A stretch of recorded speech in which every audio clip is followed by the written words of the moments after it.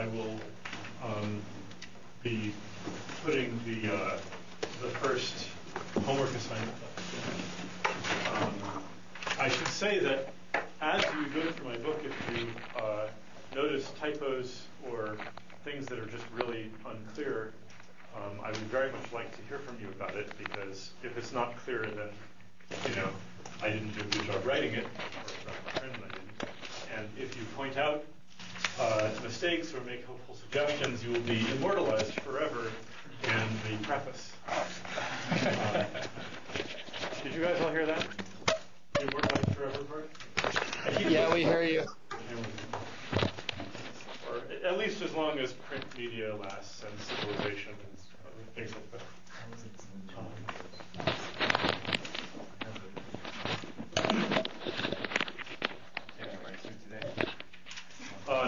No, but we have this nice washcloth. Oh, and colored markers, great. So, screen test. Can those of you at remote locations read this? Yes? What about this? Not so good? Okay, good. No, that's good. Blue and black, that's fine.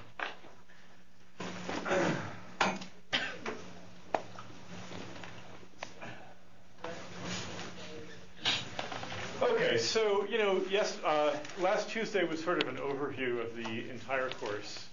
And I know there's people from a couple different backgrounds in this course. So when I get to the point of talking about, for instance, why are some problems solvable in polynomial time, including a lot that the first time you look at them look as if they might take exponential time. So what sorts of clever techniques are there for skipping over the exhaustive search and zeroing in on the solution? I'll try not to rely too much on the algorithms courses that folks from computer science have probably taken. So, and maybe you haven't taken them yet. So, but just to be clear, as a little poll, how many of you have already taken 561? Okay, so most but not all. So I'll try to, when I get to the basic, when I get to the overall ideas of divide and conquer algorithms and so on, I'll try to, briefly review them. I'm not going to do that class inside this class, but I'll try to review them. So, but first we're going to start with the simplest sort of computer imaginable, a finite state automaton.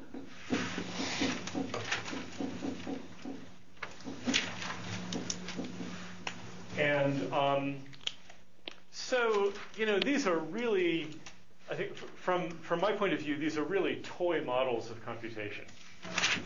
And some of what we'll learn from them will carry over when we start thinking about real computation by, polynomial time programs and so on. Some of them won't. But they have their own charms. So, what is a finite state automaton? So, it's a little computer which accepts an input string. So, there's an input with symbols in some finite alphabet, which is usually called capital sigma, not to be confused with sum. And you will sometimes see, especially when you read Sitzer's book, the notation star. And star means the set of all finite words with symbols in sigma, or as people often say, over sigma. So for instance, if sigma is the two symbols alpha and beta, or sorry, A and B, then I'll try to keep my use of Greek letters to a minimum and only use them when I'm trying to intimidate you. So if you have A and B, then the set of all finite words over this alphabet is, well, first of all, we always include the empty word, the one with no symbols at all. That's usually written epsilon, and then the two words of length 1, the 4 of length 2, and so on. And it's an infinite set. It goes on to words of any length. Okay, so it's just the set of all possible input strings that you could hand to a computer or a program that use those symbols.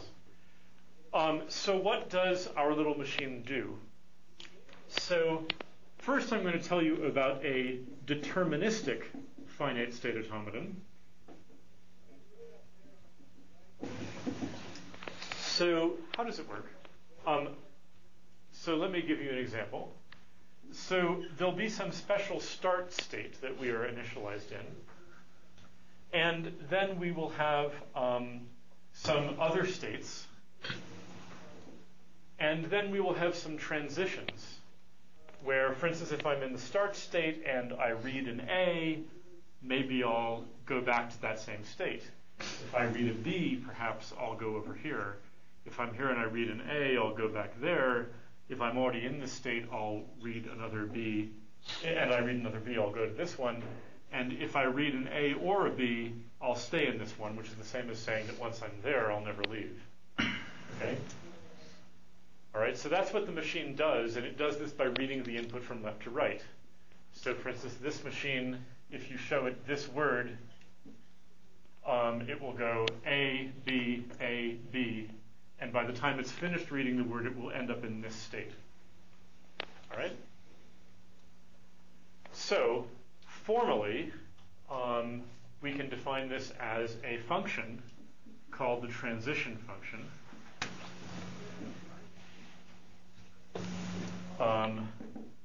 My style is not, I don't think this is a course about discrete math and formalism.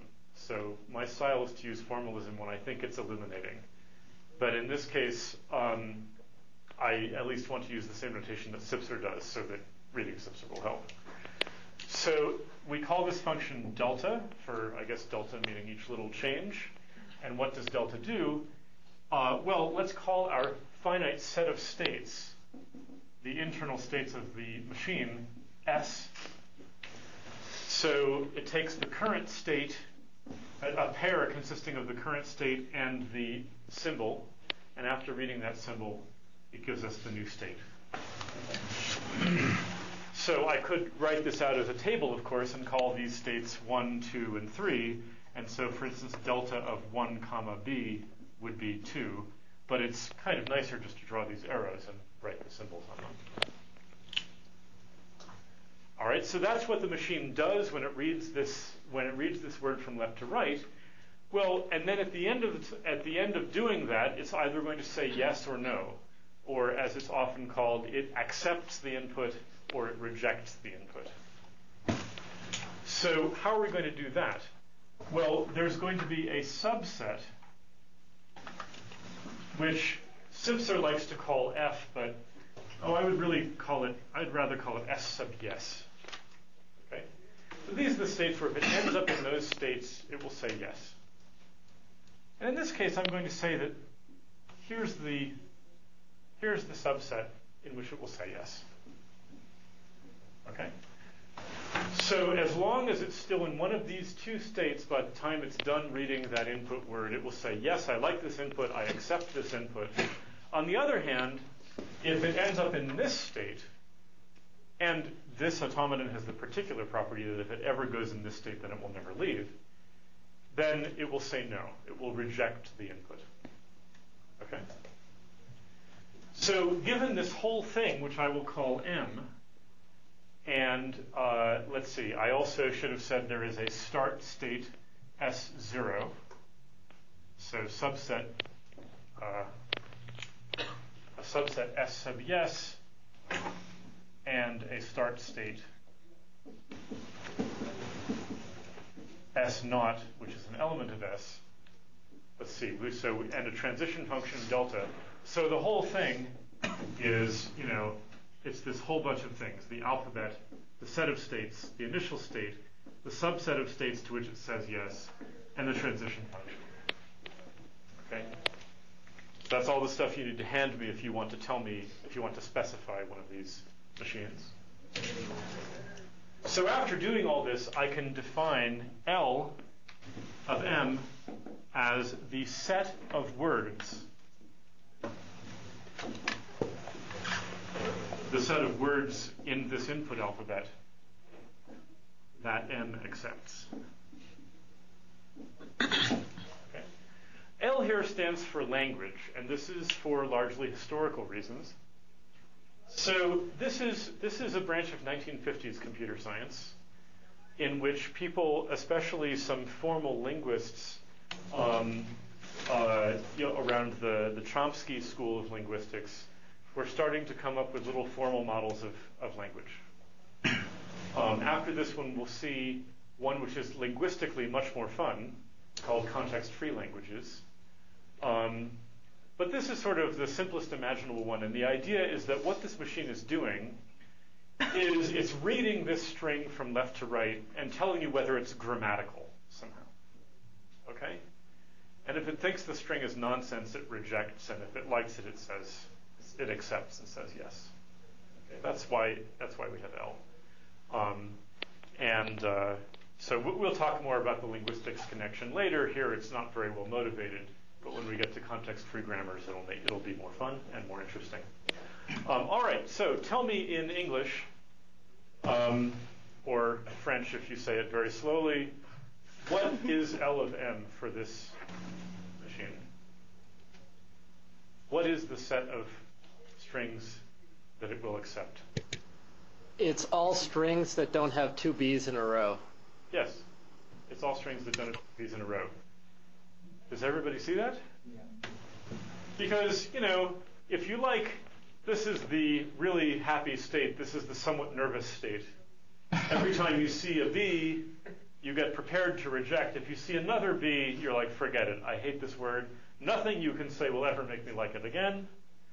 But if you see another A, it goes back to being happy. And it's okay if it ends with a B, as long as it didn't end with two B's in a row. All right? So this is a pretty good example because, roughly speaking, finite state automata are capable of deciding this kind of local property, right? So now I want you to think of this as a computation problem. I know it's a very simple computation problem. But so I hand you a string of A's and B's, and I ask you, are there two B's in a row? Well, I know that's not a hard problem. The point is that it's such an easy problem that a machine with only a constant number of internal states, okay, can solve this problem even when it reads the input from left to right and it never gets to go back and look at any of the input before. So you can really think of this machine as a very simple little box. It has pretty much one, maybe 1.5 bits of internal memory. And you pull a tape through it with these A's and B's written on it. And, it doesn't get to go back and look at any of the previous information. And it correctly answers this question, are there two B's in a row? Okay. So that's a finite state automaton. All right, well, let's try to figure out what machines of this type can do. So now what I mean is, when I say of this type, any finite set of states like this, okay? It has to be finite. And when I say finite, what I mean is that it doesn't get to get bigger in order to deal with longer words, right? So, in our introduction on Tuesday, we talked about problems that can be solved in polynomial time or with polynomial memory. So when I say that a problem can be solved with a polynomial amount of memory, what I mean is that if I ask you to solve an instance of size n, I'm going to give you n squared memory to do it. Okay? I'm going to let the memory grow larger and larger as I ask you to solve bigger and bigger problems. So, physically it means, I hand you another problem 10 times as big, and you say, gosh, I'd love to do this, but I need more disk space. And I say, okay, here's more disk space. And I'm happy as long as the disk space you need only grows polynomially, like n or n squared or n cubed, as a function of the size of the input I'm giving you. Okay? Here, this thing has to be fixed, finite. It has to be able to handle strings of any length with this same finite set of states. So, over the next 2 days, we'll try to figure out what problems these can solve and what problems they just can't, no matter how big you make them. And again, notice the distinction. I know that they could do pretty much anything if you let them get bigger and bigger and bigger to handle longer and longer strings. For that matter, you could make them bigger each time and just give them a complete list of all the strings they like. But that type of machine would then have to grow larger to handle larger strings. All right? So when I say make them as big as you like, but a constant. Is that clear? Right. So let's figure out, first of all, a little bit more terminology. So now L, and remember what type of animal is L? It's a set of strings. It could be an infinite set. So in this case, it was the set, well, the empty word doesn't have two B's in a row. The empty word is just fine. We start at the starting state and do nothing, and that's one of our accepting states. And then there's A and B and AA, AB, BA, and AAA, and so on. So L is it's an infinite set of words. You had a question? Yeah, just can we have the same machine multiple subsets? What would that mean? What would they do? Multiple restrictions for a word. Like here we don't have two B's in a row and some other condition. That's a good question. Let's get to it in a moment. Okay, so if you have a set of words, L, a language, okay, think of it as all the grammatical sentences in your favorite language. There are longer and longer ones. Okay, so it's a sort of infinite set of sentences, each of which is finitely long. We will say L is regular if it can be recognized by some finite state automaton M. In other words, if L is the set of words accepted by M for some M. Okay, so this is the set of languages that there's some finite state automaton which accepts the words in that language and only those, and rejects all others. Okay. If you like, it's the set of problems that machines of this type can solve, where the problem is here's a string, is it in the language or not? And we just proved that the set of words with no two B's in a row is a regular language. All right? Well, let's try to do something with all this terminology. Let's prove a couple little theorems. So, prove the following. If L is regular, then its complement is regular. In this case, the set of all words that do have two B's in a row somewhere is regular. Prove that to me. Just kind of the yes subset complement taken, yeah. Yes. The complement, yes. I mean, just define the new accepting subset as the old, well, I mean, the complement of the old accepting subset, but, you know, all the states not in that. Okay? That was easy. Okay? So if this thing can tell when something is in language, it can tell when they're not. All right. Maybe something a little more interesting, which gets to your question. Show that if L1 and L2 are regular,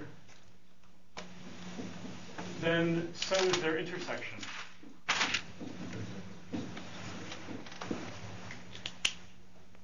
How am I going to do this?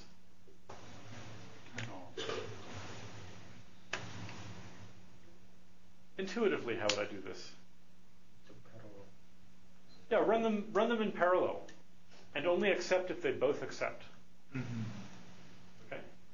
Well, how would we say that mathematically? If we're going to run these two machines in parallel, if I have sets of states S1 and S2, how do I define a new combined state space S?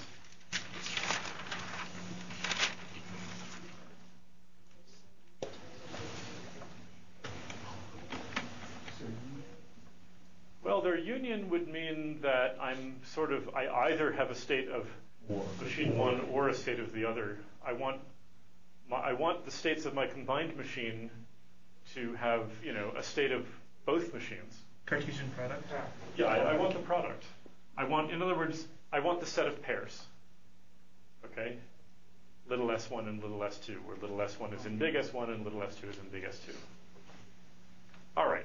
Well, yes, this is an exercise in formalism, but maybe a good one.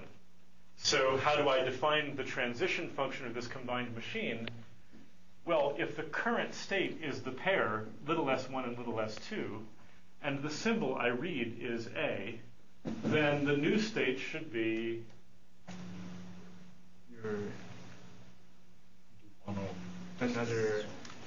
the product, the two rules, previous rules, S1 and A. S1 and A and yeah. Okay. Which is just a long-winded way of saying run them both at the same time. And then finally, the accepting subset should be what?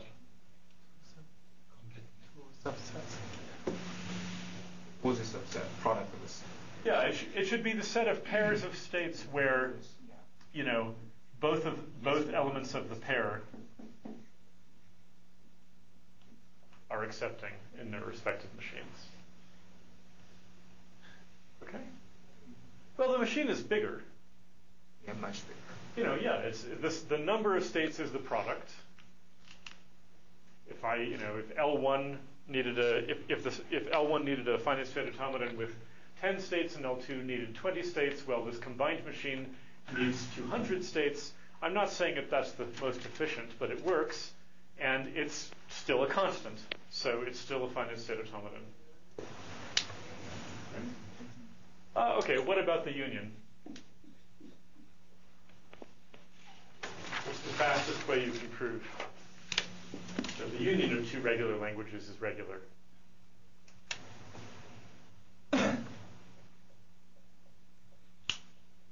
We just kind of complement. Yeah, well, there's two ways to do it. One is to do the same construction, but now accept if either machine accepts. And I guess the formal way to write that is SES equals S all of S1 cross SES2 union with SES1 cross all of S2. But a faster way to prove it is to use De Morgan's rule, which is to say that, after all, the union is the complement of the intersections of the complements.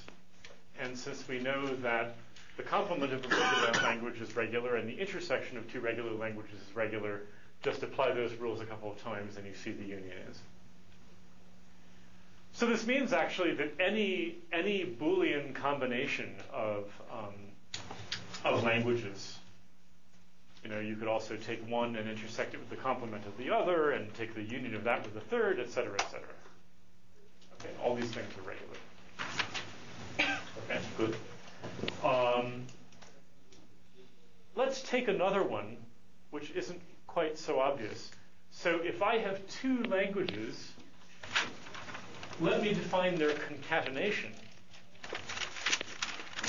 as the set of words. Let's assume that they use the same alphabet. Okay? So the set of words of the form W1 concatenated with, followed by W2, where W1 is in L1 and W2 is in L2. All right, I claim that if L1 and L2 are regular, then so is this concatenation. How would we do this? Accept the states of L1 is the start states of L2. Yes. Roughly speaking, what we want to do now is run these two things in serial instead of parallel. Run L1 and then run L2. And if L1 accepts, then start running L2 and make sure that it accepts.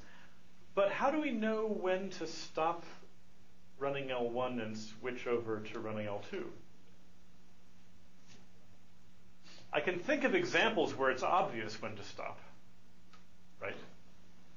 I mean, for instance, suppose that L1 is the set of, is this thing with no two b's in a row that we had before.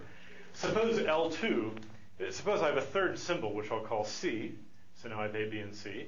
And L2 is the set of words that form the letter C, followed by A's and B's with no two b's in a row. Well, then when you hit the C, you know you should switch. But you can also maybe think of examples where you're running along, everything looks fine from the first machine's point of view, but you don't know. You may already have entered into what's effectively the second half of the word, the second part of the word. These don't have to be half and half. But if you sort of switch at the wrong time, then you might get into trouble somehow. So let's put this aside for a moment and come back to it. So it'll be true, but it's not totally obvious just yet. Okay. Let's just take another example. You might think that the only sort of thing which finite state automata can recognize are these really local conditions, like you can't have two b's in a row. I mean, the thing about these really local conditions is that another way to solve them is if the thing is of length n, then hire n people, actually only n minus 1, and have each of them look at a little window 2 symbols wide. And if anybody sees two b's, have them shout out, reject, and otherwise accept.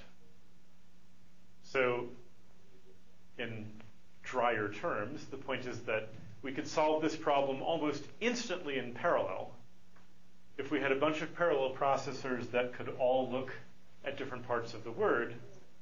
Then we could immediately combine all their results in a big OR gate, or I guess actually a big AND gate, depending on what you mean by true and false. If they all say it's okay, then it's okay. If any of them say it's false, if any of them say reject, then we should reject. Well, but there are other languages which are not of this form, but which are still regular. So consider the following language, that between each pair of A's, there's an even number of B's. Okay? Well, this isn't quite as local a condition as not having two B's in a row, right? I mean, if you have a long string of B's, you have to figure out how long it is. So having a bunch of people where they each look at a little window, it's not obvious that they could solve this problem quite so quickly, right? So I leave this as an exercise, but maybe you can already see that there's a finite state automaton, which isn't too hard to build, that recognizes this language.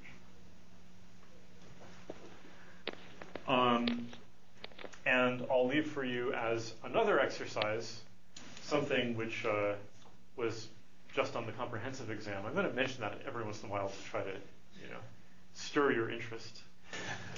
So what about symbols which are zeros and ones? And what about the language of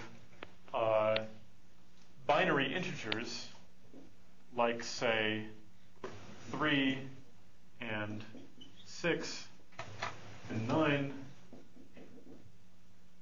which represent integers which are divisible by 3? Okay. This is a more interesting exercise. So show that this language is regular. Show that you can read a binary string from left to right, and with only a finite number of internal states, when you're all done reading it, you can say, depending on which internal state you're in, whether it's divisible by 3 or not. Okay. That one's a little bit less obvious. It's worth doing. And then once you do that, think about divisible by 7 or 11 or 10 or 39. All right. So the next thing I'd like to do is define what's called a non-deterministic finite state automaton. And this was one of the early appearances of the notion of non-determinism in computer science. So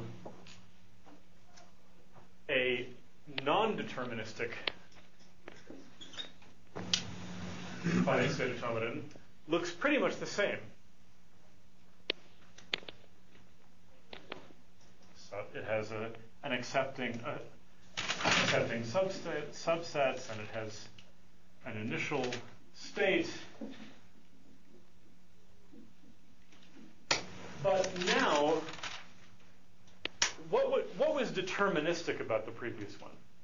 So I didn't quite say this, but the point is, in the previous one, if you were at a particular state and you saw a particular symbol, there was only one place that you went. Okay? And that corresponded to the fact that there's one value of the function delta of your state and this input symbol. There's one new state. Okay? In terms of our diagrams, that meant that in every node of the diagram there was exactly one outgoing arrow for each input symbol. Well, let's do something where our machine gets to make choices or guesses. So let's say that,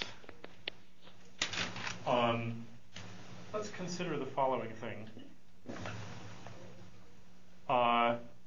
If you see a 0, you stay here. If you see a 1, you can stay here if you want.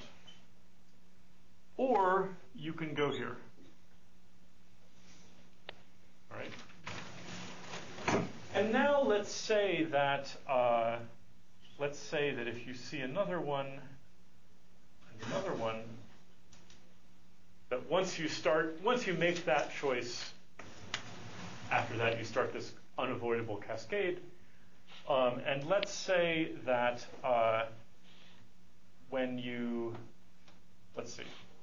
let's say that if along here you see a 0, then we'll go to a reject state, which can never be escaped. Okay. And let's say if you get here and you see another one, you stay put. And let's say that this one state is the only accepting state.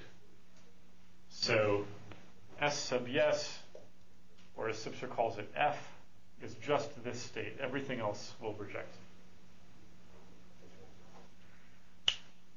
I know this is slightly complicated, but if you have a string and you want to end up in that accepting state, what do you have to hope for, and what do you have to do?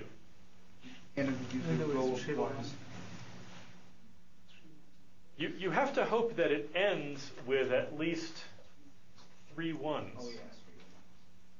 But you also have to make the jump at the right moment. Okay? And remember, you're reading the word from left to right, and you only get to read it once.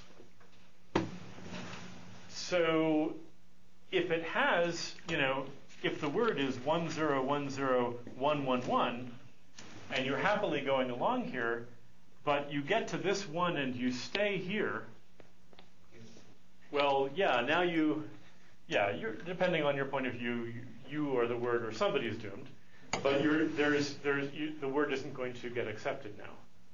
Okay. So formally, a non-deterministic finite state automaton is one where instead of the transition function being a function from state and symbol pairs to states, it's now a function from state and symbol pairs to the power set, the set of all subsets of states. So this is just a fancy way of saying that this function can be multiple valued now. Okay, there can be more than one place that you're allowed to go. Well, now how should we define I want to again define the set of words that these things will or can accept. Now, I think when you first see this concept, you imagine some sort of probabilistic process here, like you flip a coin. And then we could think about, well, what's the probability that we get lucky and end up accepting? But the notion of non-determinism is actually kind of stranger than that. It says, we will say that the word is accepted if there's any possibility for it to be accepted. So W is accepted if there exists a computation path when reading W that ends in S sub yes. Okay? So the point is that now, as we read this thing, there are multiple computation paths. Going back to this example of 10, 10, 111, well, one of them goes 10, 10, 111. That's one path. I guess I should use my colors as long as I have them. Another one goes 1, 0, 1, 0, 1, 1, 1. That one also rejects. But then there's finally this accepting path, which goes 1, 0, 1, 0, and then at the right moment jumps into this cascade and goes 1, 1, 1, and then the word ends and we accept. Right? So I just want to point out that if we had a large set of states, if you imagine some sort of coin flipping process, the actual probability that you find an accepting path and end in an accepting state could be quite small. Okay? But the notion of non-determinism isn't actually concerned with that. It just asks, does there exist an accepting path? And so this word would be in the language because there exists an accepting path. Whereas, a word which does not have 3 ones in a row, there's no accepting path, so it would not be in the language. Yes? Do you have to have the zeros leading to the sync? That's a good point. So what I'm doing here is, if the machine sees something that it doesn't like, I'm going into a reject state. Well, if we're saying that this function gives subsets, we could just let some of those subsets be empty, right? So we could instead erase this reject state and say, look, if you're in this state and you see a 0, there's no legal transition to make, which means you're sunk. I mean, then there simply are no legal computation paths from that point on once you're there, and so you can't accept, at least not that way. For that matter, I could skip this one. Okay? This says that you have to land in this accepting state at exactly the right time. But that is possible as long as there are 3 things at the end, 3 ones at the end. All right, so, this n in front of the NFA is going to turn out in the end to be a lot like the n in NP. I know that when I talked about NP, and I did it informally, and we'll do it much more carefully when we get to that point in the course, I said, NP is the set of problems for which solutions can be checked as opposed to found. And I think that is the best definition, and it's the most modern one. But one of the early definitions was NP is a set of problems that can be solved non-deterministically in this funny sense by a program which can make choices and lucky guesses. And then we say, well, if there's any computation path that leads this program to say that the answer is yes, then the answer is yes. And the answer is only no if there's no such computation path. Well, so think about Hamiltonian path, right? So what does our non-deterministic program do?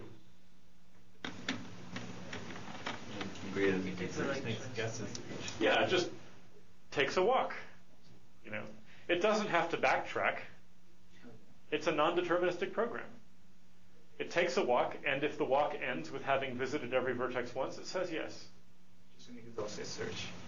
Right, so somehow what's happening here is that in a very unphysical way, all the job of searching through all the possible paths is being packed into this non-determinism, into this if there exists. Okay? So it's saying if there exists a solution, in that case a Hamiltonian path.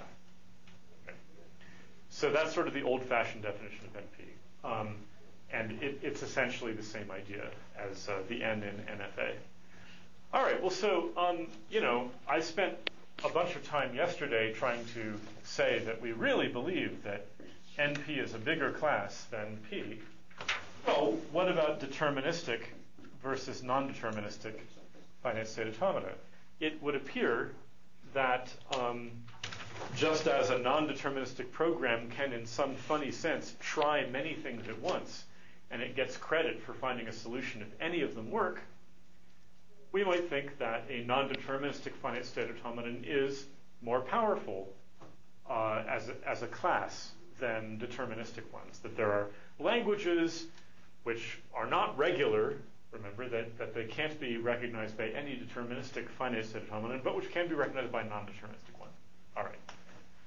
Well, that turns out not to be the case. In this case, down here at the level of finite state automata, these two types of machines, deterministic and non-deterministic, are equally powerful. Where by equally, I mean if you can be recognized by something of constant size of this kind, you can be recognized by something of constant size of this kind. But the constant could be a lot bigger.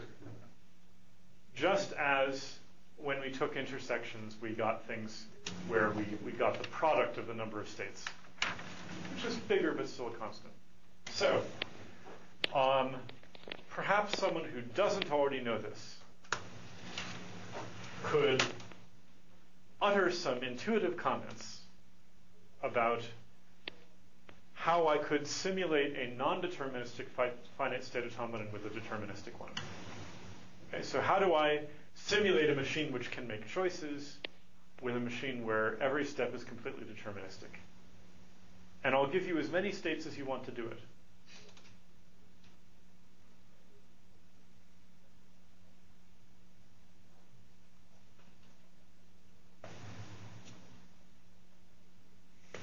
Any ideas?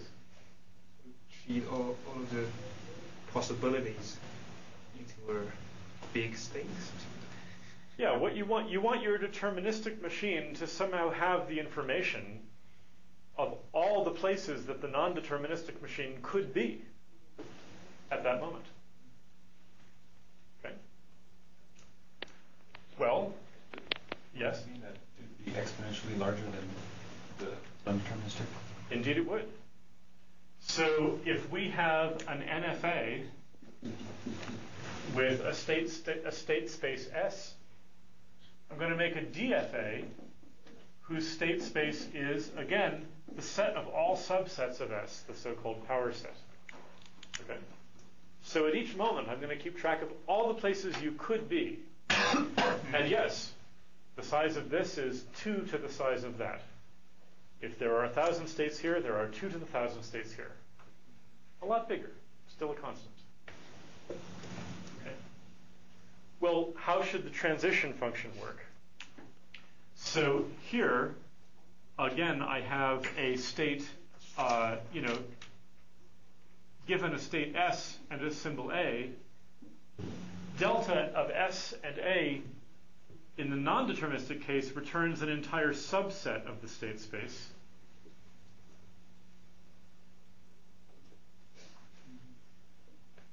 So here's my state space, and then after reading a symbol A, if here's all the places I could have been before, now there's a new set of places where I could be now. And maybe I could have gone from this one to any of these 3 if I had been there. From this one I could have gone from here, here, or there. Maybe these would both have gone there. So how do I define this new state S, which should be the new subset returned by my deterministic thing, given a subset, well, I'll call it R for reachable, right? So this is a state of my deterministic thing. It's an entire subset of the old state space. And given an input symbol, it should be the set of all states such that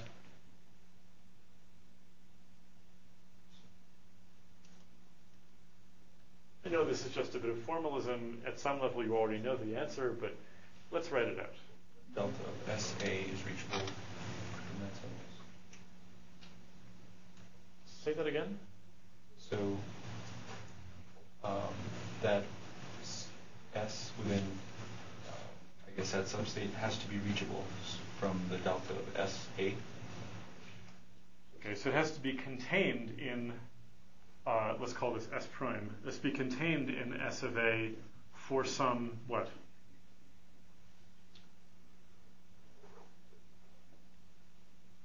It has to be reachable from one of these, right? Yeah. So here's R. S is containing RA.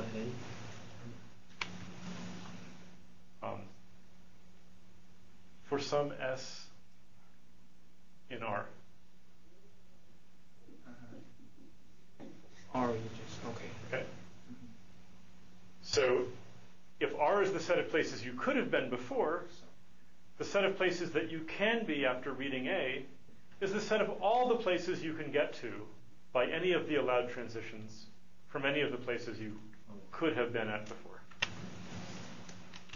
I guess that's weird because it seems like R starts as a single state and then blossoms R out is a set in of numbers. Well, it's playing two roles. R is a subset of the state space of NFA, but it is a single state of this exponentially larger state space of the DFA. So it's playing two roles at once. And I'm defining the deterministic function which takes you from the old subset of places you can be to the new subset of places you can be. There are lots of other ways to write this. Another would be the union over all S in R of delta of S comma A, keeping in mind that these deltas, the ones from the NFA, produce subsets.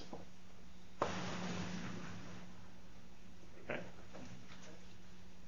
All right. So, I mean, having some facility with this is good. So if this is confusing, quick, take good notes and write it all down. Look at it over the weekend. You know, once we get talking about P and NP completeness, a lot of our proofs, frankly, will be in pictures, and we won't always have to use this sort of formal notation. But I want to be able to use it without worrying that I'm leaving you behind. So play with it a little bit until it makes sense. Okay, so, we need to, let's see. There's a couple more things we need to specify. What is the starting subset? The initial state of our DFA. So Well, it has to be a set. then the set contain only stuff itself. Yes, just the only place you can be at the beginning is S naught, where S naught is the initial state of the NFA that we're trying to simulate. And then finally, what is S prime of, what is the accepting set of subsets? So, in other words, after you do this deterministic simulation, how do you know whether the word is in the language? How do you know whether it is possible for the NFA to say yes? So any subset containing at least one of Yes, the set of all subsets contained in S such that there's any intersection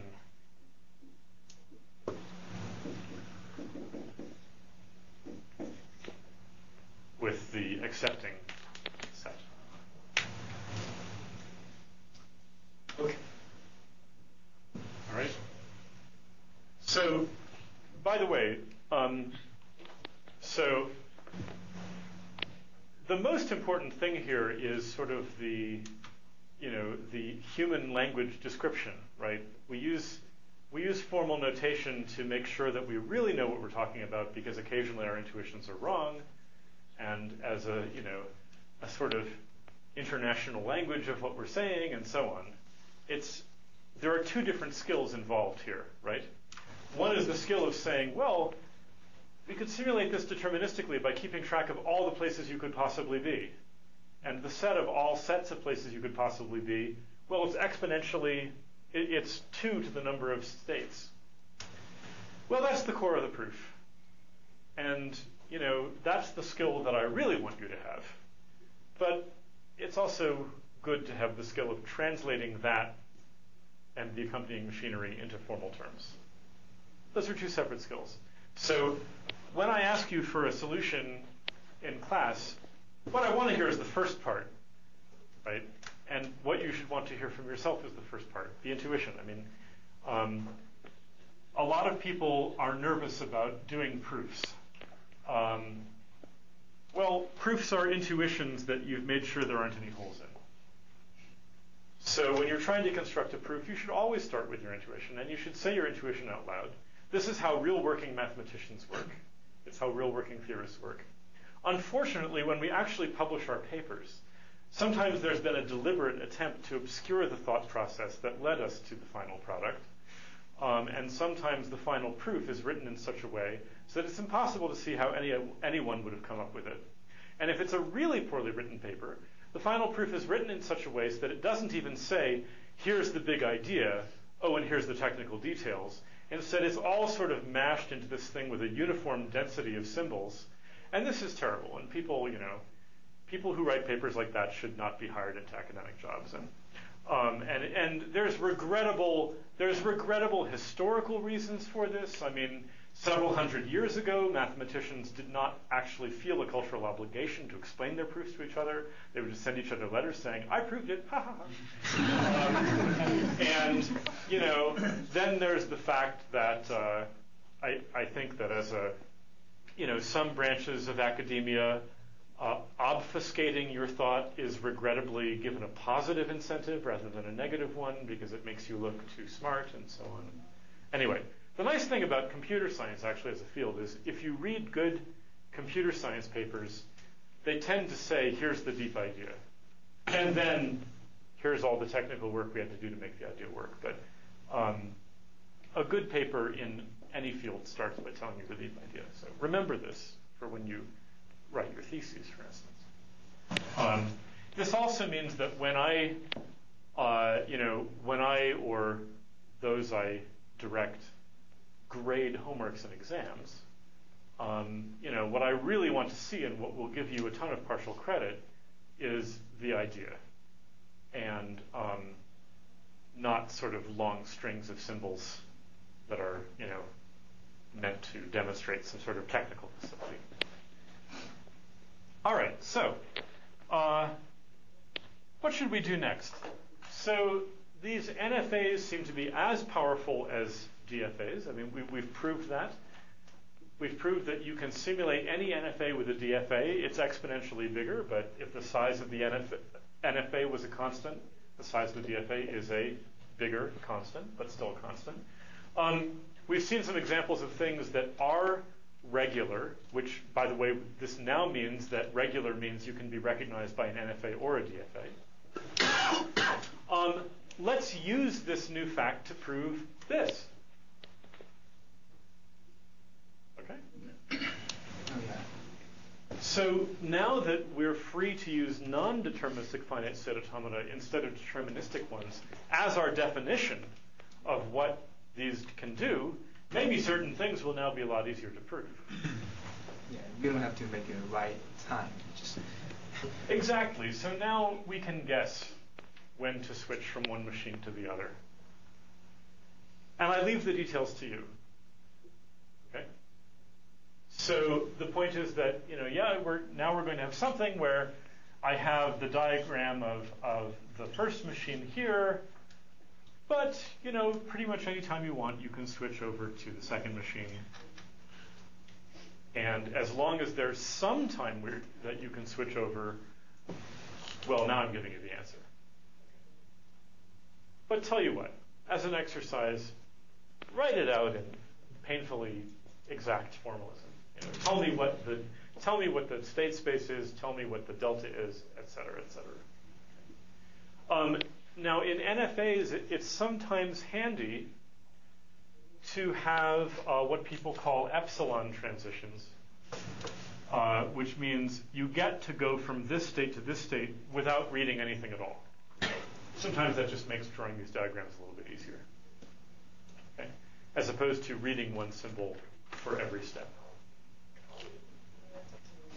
All right, so now we know that the intersection of regular languages is regular, the concatenation of them is regular.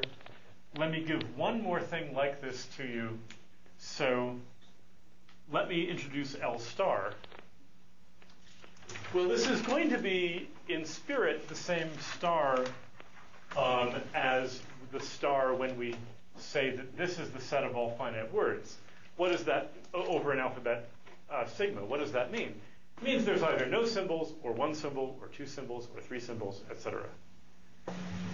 Similarly, L means the empty word, or any word in L, or the concatenation of L with itself, which does not mean a word in L which is repeated twice. It means a word followed by another word, both of which are in L. Okay? Or the concatenation of three words that are in L, and so on. Okay? I could call this L squared and L cubed. All right? So L star means the set of all words which can be broken up into a string of words, each of which is in L, but with no restriction on how many of them there are. Okay? Well, as you can imagine, and as I hope at this point you can prove, perhaps using non-determinism, if L is regular, then L star is regular. Okay. Again, you should feel free to use a non-deterministic finite state automaton to prove that. All right, well, so now that we know lots of things that are regular, including lots of ways to combine things, other things that are regular, give me an example of a word which isn't regular. A language. Give me a set of words where no finite state automaton,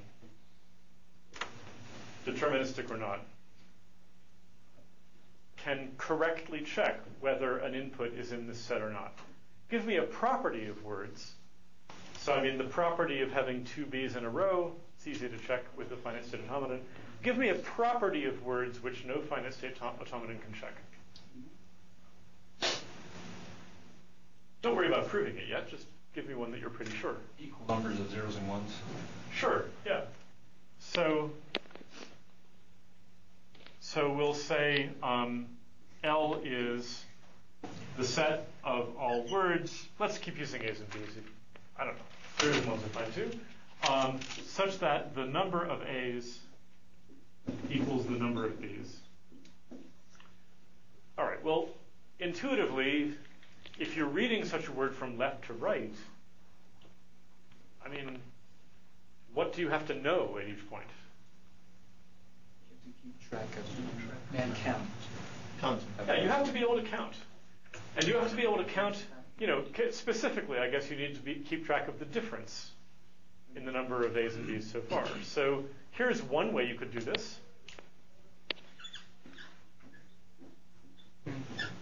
Every time you see an A, go this way.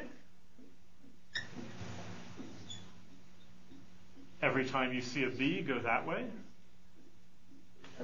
We start at 0 and we demand, and 0 is the only accepting state. Well, this is all very nice, but yeah, I mean, this is an infinite state automaton. So I think our intuition is pretty strong that you really need this infinite number of states. I mean, you really need to be able to count. If you could only count up to 100, and then you stuck at 100, or you cycled back down to 0, or whatever, well, you're going to make mistakes. So let's try to take that intuition and turn it into a proof.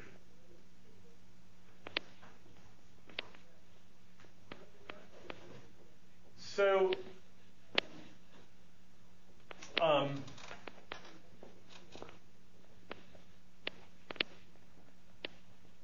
So let's invent a bit more notation. Okay.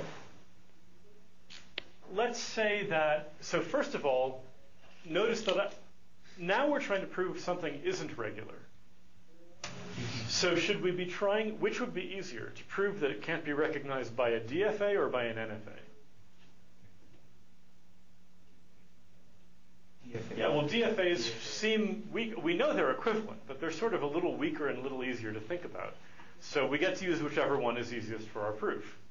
So just as we used NFAs to prove that the concatenation of two regular languages is regular, now if we can prove that you can't be recognized by a DFA, well, that also means you can't be recognized by an NFA. But DFAs are sort of simpler, so it might be easier to use them for purposes of our proof. So suppose that I have a DFA. So given a DFA, if W is a word, okay, define S sub W as the state you end up in after starting in the initial state and reading the word W. Okay? I mean, we could write this out in painful detail, but you start with the initial state, you read the first symbol of W, then you read the second symbol of W, and so on. But it's where you end up in the diagram after reading the symbols in W from left to right. So, okay. All right. Now, suppose a DFA M recognizes the language L. Okay, so again, that's the set of states that the machine accepts. Well, first of all, notice that I can define this state S sub W as, W doesn't have to be the whole word. It could be some initial segment of the word, right? Right. It could be where you got to at that point, and W is the first part of the word, and there's more to come. So now, suppose that I have two words, U and V. Okay, and suppose that reading them sends you to the same state. Okay, for some U and V and sigma. Okay. So I start with the initial state. I read U left to right. I end up somewhere. If I read V from left to right, starting with the initial state, I end up in exactly the same place. Well, suppose this were true. What can you tell me now about these words and the language? Well, for one thing, I mean, if U is in the language, then V is too, right? Because either this state where they both end up in is an accepting state or a rejecting state. But there's more that we can say, right? So if U is in the language, then if and only if V is in the language. But what else can we say? Nothing about the length of these two words. There's I haven't made any assumptions about their length. Well, what happens if I now add some additional symbols, but the same symbols in both cases? Oh, yeah. Okay. Any concatenations with another. Right, so the point is, reading U, here's S naught. Reading U brought us here, but reading V also brought us here. Doesn't matter. And now if I read something else, W, well, I'll end up in the same place in both cases. It's a deterministic machine. I'm starting from the same place. I mean, the point is that the only thing the machine knows about the string is the state it's in. The state it's in represents the machine's entire knowledge about what it has read so far. And it reads the string from left to right, so there's no way it can go back and remember that U and V were not the same. As far as the machine knows, U and V are identical, not just in the sense that if one is in the language, so is the other, but no matter what we follow them with, we end up in the same state. Which means that if we tack any suffix, any additional string of symbols, we have to get the same result in both cases. All right? So the point is that if the machine only has a finite number of different states, then it classifies the set of all possible words into only a finite number of different types. Okay? I'm not talking about the final classification of does it accept or reject. I mean the state it's in after reading them. So let's define an equivalence relation. So we'll say that U and V are equivalent, U twiddle V. If so I mean, this is a property of a machine, right? So right now we're asking what can a machine do? So given a machine, let's say U twiddle V if S sub U equals S sub V. Okay? So what this means is that it breaks the entire world of strings, finite strings of any length, up into these blocks, and the number of different blobs in the number of different equivalence classes is just the number of states. Let's go back and do an example with our first one. Okay. So here was our initial state, and reading an A or a B brought us back there. Reading a B took us to this slightly nervous state. Reading another B took us to the reject state that we can never leave. All right? So what I'm trying to say is there's a set of words which reading brings you back here.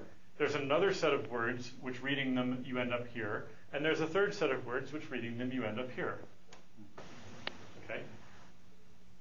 So this divides the entire universe of words up into just 3 groups. Okay? And more importantly, 2 words are equivalent if they end up in the same place, and the machine can never again tell the difference between them, no matter what happens from there on in. All right? Now prove to me that this language is not regular.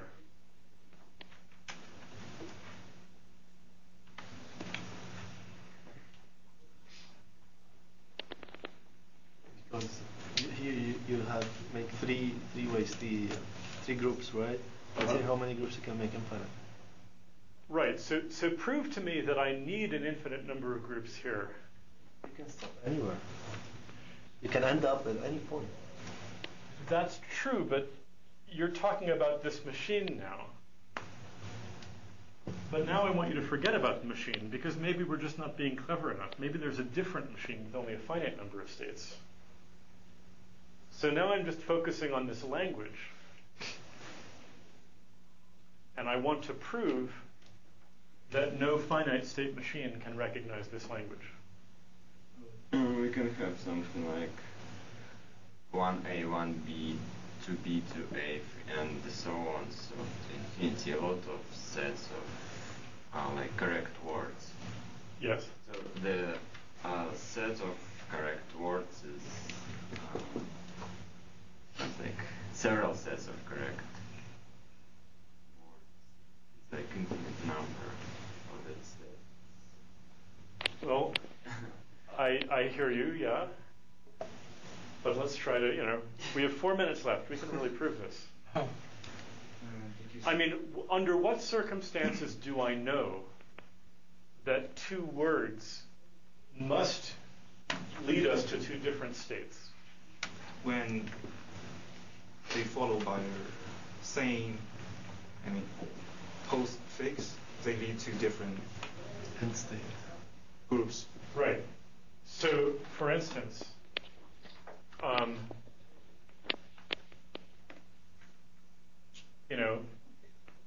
A, right?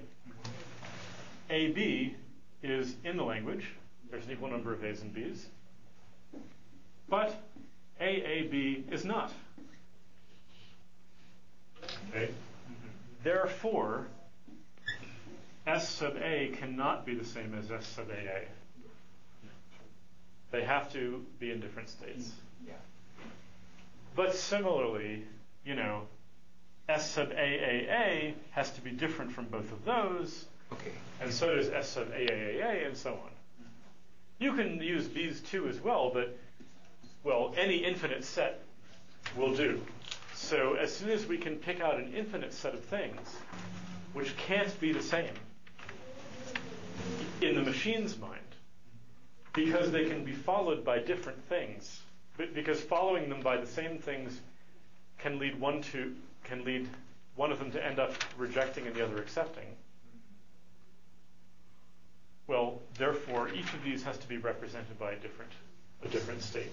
And indeed, right, these are the states we drew before, states representing the integers. So, for instance, it's okay, actually, S sub ABA being the same as S sub A. Well, that's okay. Those are equivalent, because there's one more A than there is B. But, So this is a nice way to prove that a language isn't regular. All you need to do is find an infinite set of words where no two of them are equivalent to each other, where equivalent means that they can be followed by the same things and end up being accepted. So to put this a little bit differently, let's say that U twiddle V if for all W, do you mind if I use that upside down A for all? Just saves a little bit of ink. For all W, U followed by W is in the language if and only if V followed by W is in the language. So it turns out that you'll get to play with these concepts a little bit. But if I give you a language and you figure out what the equivalence classes of this equivalence relation are, how this notion of equivalence divides or how it clumps words together, if there's a finite number of clumps, it's regular. And moreover, the smallest possible finite state automaton has exactly one state for each clump. But if there's an infinite number of clumps, then you need an infinite number of states. So it's not regular. Okay. All right. So the rhythm we're going to get into here is that homeworks will be due on Thursdays. So I'm going to post a nice light beginning of the semester homework assignment, just an appetizer, and which will be due on Thursday. And because the printing of my book is taking longer than I meant it to, I'm going to post. I already posted the prologue on my webpage. I'll post chapter 1 now on my webpage, so you can get going and earn an acknowledgement in the preface. And please, as you look at it, don't just give me micro comments about, I think this semicolon should be a colon. I mean, tell me if and don't butter me up either. But I really want to know if you think the explanations in there are good explanations, and if the examples are good examples. And if it's clear. And there's no disincentive. If you read a part of my book and you think it's completely incomprehensible, and you tell me so, it is not the case that I will make a black X in your name in my grade book because you're stupid. I will thank you profusely and try to figure out how it can be made more clear. Okay? Good.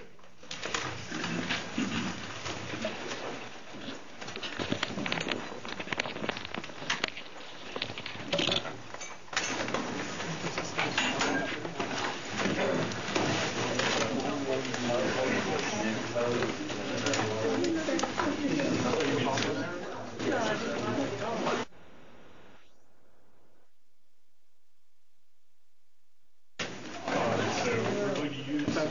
It might come back next week. We're going to be using that like for energy and all that. Sensor does.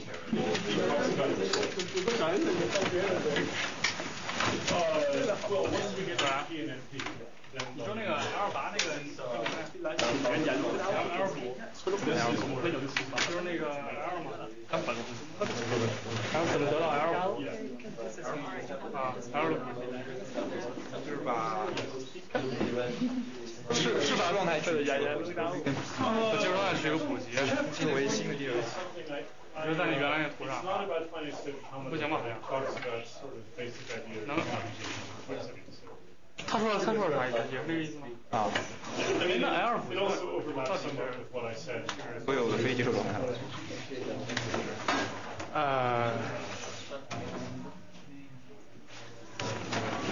就是你最后不在技术状态，就是不接受。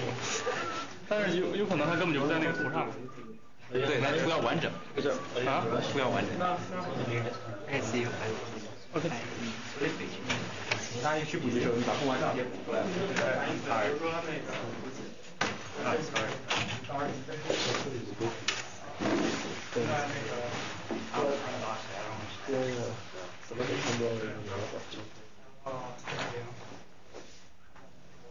I like we can sit together and try to study and understand things you understood, things I understood, and we combine stuff. Yeah, we should.